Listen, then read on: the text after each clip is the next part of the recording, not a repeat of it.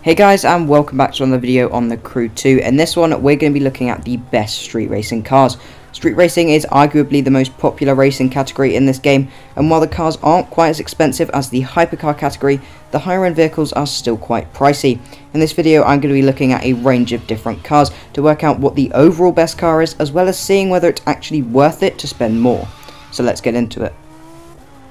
So I've chosen 4 cars which I've put into 3 different categories: budget, mid-range and high-end. For the budget category I have this rather interesting looking Nissan Fairlady from I believe 1970, which costs only 60,000 credits.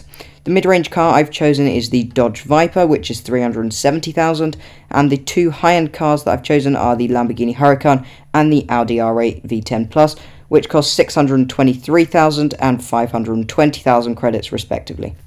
Out of the box, these cars would be very different, with the cheaper ones being much slower than the more expensive ones. All these cars are however maxed out with all parts at perf level 280. This will show the full potential of each car so we can see how far apart they really are if they have the same parts installed. So now onto the tests, which will show the strengths and weaknesses of each car. First up is top speed. According to the game, the Nissan is in last with a rated top speed of 225 miles per hour.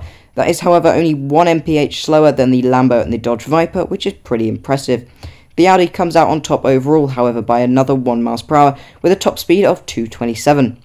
To test these stats I went over to the salt flats to see how fast the cars could really go. I used nitro in these runs as most people would use this in a race. All cars were able to get to roughly their quoted top speed, although the Dodge Viper was actually able to go slightly faster. Once the nitro was engaged, the Audi came out on top with 245, followed closely by the Viper, with the Nissan and Huracan joint last with 243 miles per hour. The next test is on short-term acceleration, something arguably more important than top speed. The game gives each car a quarter mile time as well as a 0 to 60 time. For the rated quarter mile time, the Audi was in first, followed by the Lambo, then the Viper and the Nissan. The Audi is once again rated first in terms of 0 to 60, however second is the Dodge Viper, which was quite interesting to see, followed by the Huracan and then the Nissan. The Nissan was rated last in both of these, however you should note that it was only marginal. To test acceleration I used a speed trap. I launched each car from exactly the same place using only 1 bar of nitro, which I thought was a pretty accurate simulation of a race start. The Lamborghini came out on top here with 179.1 miles per hour, 3 miles per hour quicker than the Audi in second. What however did surprise me was that the 1970 Nissan actually beat the Dodge Viper, which shows how nippy this car is. It was also interesting to see how the Audi fell behind slightly on this test, even though it had the best acceleration stats. For the final test I put the cars up against a Lamborghini Aventador hypercar. For reference, the hypercar used was at a very similar perf level to the street race cars. I did this because I knew the street cars would be much quicker off the line, however I wanted to test their mid to long term acceleration, something hypercars are very good at.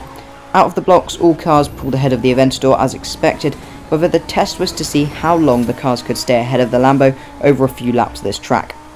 This test was incredibly interesting, as while these cars are relatively even over a salt flat or a very short distance, this, let's just call it middle distance, really set them apart. The Lamborghini won this test. It took just over 2 laps and 3/4 for the Aventador to overtake. The Audi was quite a bit behind, managing just 2.5 laps before being overtaken. The big gap was here though, with third place being the Dodge Viper, which only managed just over half a lap in front of the Aventador. The Nissan was rather impressively just behind the Viper though, managing just under half a lap. This was quite interesting to see, as the Viper was actually very strong in the previous acceleration test. The big difference though seems to be in the acceleration between around 150 to around 220 miles per hour, which the 2 cheaper cars seem to struggle with.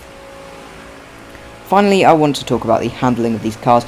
I could have done a test for this, however it would have been very hard to make a handling comparison fair. After extensively driving all 4 cars, this is what I found. First off, the Huracan is in a league of its own here. It's very stable at high and low speeds through the corners, which makes it quite easy to drive.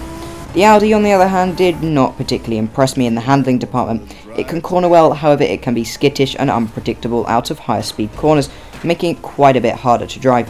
The Viper is a bit of a middle ground between these two, not quite as good as the Lambo, but easier to drive than the Audi. Now, you're probably expecting me to say that the Nissan is way behind and that's the end of it. However, it's not quite as simple as that. Through higher speed corners, yes, it is a long way behind the 3 other cars. However, through tight, low-speed corners is where this car is incredibly good. It's easily the most agile at low speeds, which is likely down to its low weight. I'd say through a small city route, it's possibly even better to drive than the Lambo. So overall then, well, in terms of performance, I believe the Lamborghini Huracan is the best car.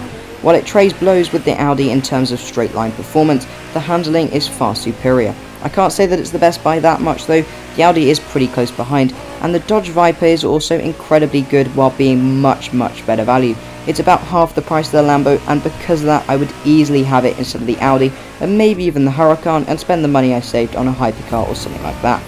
The Nissan, however, did really surprise me. It cost 10 times less, which is over 500,000 credits, and if I'm honest, it was meant to be a bit of a joke car. However, it can still win most races on Ace difficulty with a little bit more effort. So then, I can recommend the Dodge Viper to pretty much anyone who has the credits for it, especially for newer players, but it's also good for more experienced ones. For completely new players though, the Nissan is a very good car. It's nimble, which makes it great for the tighter courses, and as you upgrade it, it does get seriously fast. If you have played a lot of this game though, and you do have the credits to throw around, then the Lambo or the Audi is a no-brainer.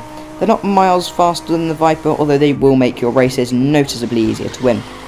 So that's all for this video. If you have enjoyed it, then a like or a sub would be absolutely amazing. Let me know what your favourite car is down in the comments, and if you have any questions, I'll get back to you as soon as possible. Anyway, that's all for this one, so thank you for watching, and I'll see you in the next one.